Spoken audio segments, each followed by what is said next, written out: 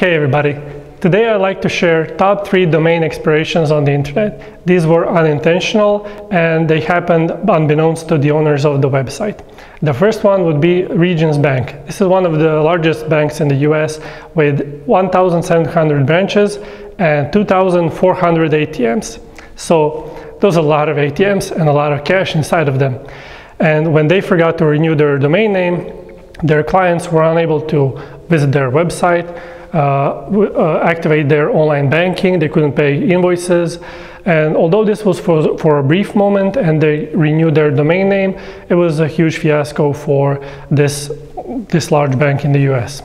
The second unintentional domain expiration was with Microsoft. They forgot to renew their domain name passport.com. They used this domain name for several login services as a security precaution. So when the domain passport.com expired, users across multiple services from Microsoft were unable to log in. And not to mention the time when Microsoft forgot to renew hotmail.co.uk. This affected thousands and even tens of thousands email users in UK. They were unable to log into their email, they were unable to send or receive email, and it was a huge fiasco. I mean, I can't say anything else in any other way. Microsoft is a huge technological company, but it happened to them as well.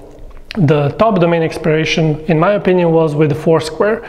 Here we have a company that raised at the time around $10 million, and they forgot to renew their domain name. This is a digital company with the digital product, with the domain name on top of their brand. So this wasn't some passport.com from Microsoft, this was foursquare.com on Foursquare. So users literally couldn't use their service at all. So basically the user would contact Foursquare saying, hey, I can't use your service because you forgot to renew your domain name. There are several reasons why this happens, and I'd like to share this in my next video, so please follow the URL in the comment section, and please subscribe to our YouTube channel. Take care.